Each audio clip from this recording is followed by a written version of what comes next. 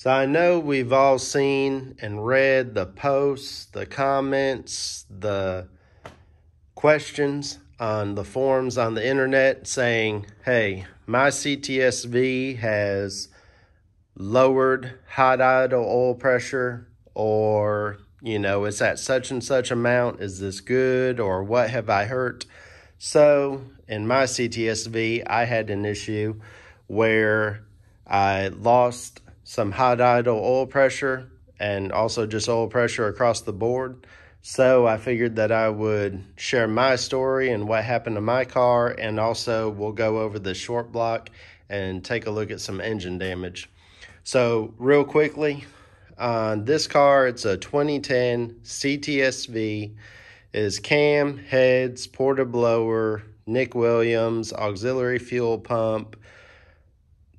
It had pretty much everything except for a built bottom end. It was still a stock bottom end LSA. It made as much as 843 rear wheel horsepower on the dyno. And I consistently saw 32 to 34 hot idle oil pressure. Just normal driving, summertime, wintertime, it didn't really matter. So 32 to 34. I went down to Cleason Cars. You can see the video of the run here on the channel. And I went down, I made a pass.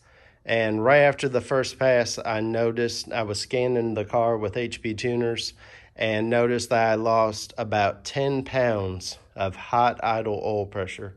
It was down to around 22 to 24. So I was a little bit concerned at that point. I trailered the car down about 4 hours down to Houston Raceway Park. So I decided, well, I'll go ahead and I'll make another pass. If it's headed that direction where it's going to need a rebuild, then that's the way it's going. So I made another pass, ran the 10.3 at 135.6 mile per hour, which was my personal best. I only got 2 passes while I was down there, and this is why. So on that second pass, I lost another 10 pounds of hot idle oil pressure and was down to the 12 to 14 hot idle oil pressure range. After I brought the car back and backed off the trailer and everything, when I first fired it up when it was cold, it still would have over 40 pounds. But as it heated up, it would get down to the low teens. So we'll get right into the failure in the engine. So some of you probably know what you're looking at, some might not, so I'll just go over quickly. You've got main bearings inside each of these main bearing caps. You've got half housed in the cap, just like this, and then the other half is housed down in the block, and that's what your crank is setting down inside of.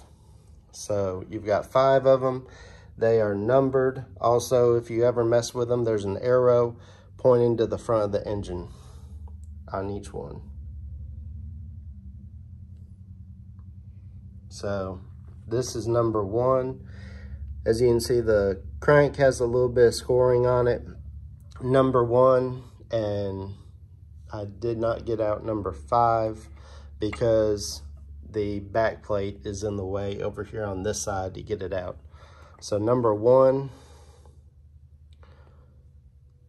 you can see some of the brass color in it. And so that bearing sets right inside of the main cap. It just snaps right in.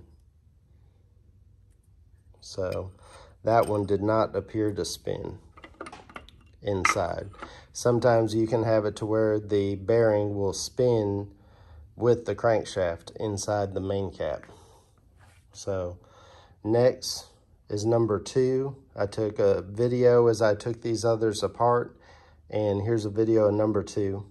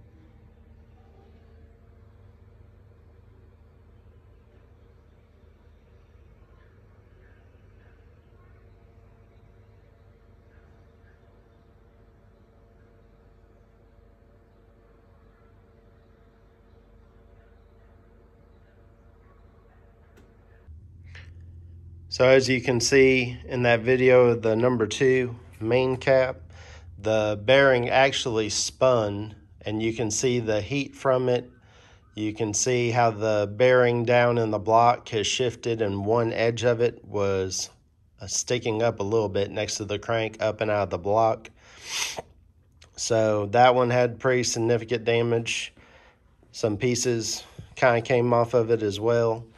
And while I'm thinking of it, I'll also mention part of how I knew at the very beginning that I did not have a oil pressure sending unit or something else wrong, giving me a bad reading. I drained about a quart out of the bottom of the pan, and it looked like it had glitter in it, like a metallic paint job. So you could see the bearing material in the oil. So I knew that it was definitely something wrong with the bearings. So here's a video of main cap number 3.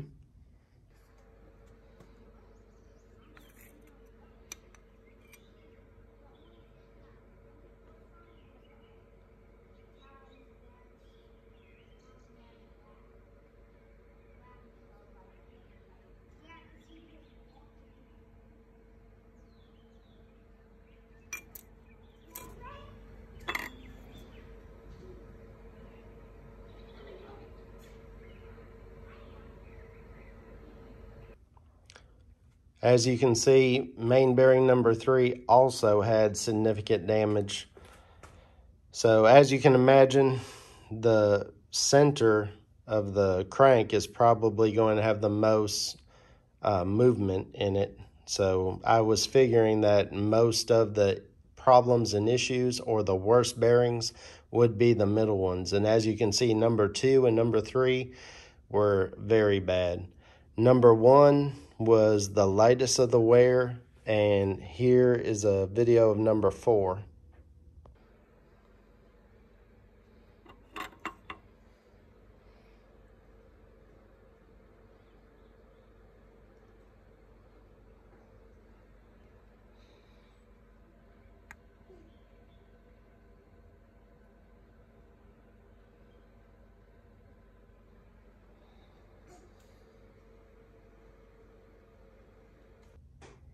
So number 4 was just a little bit worse than number 1.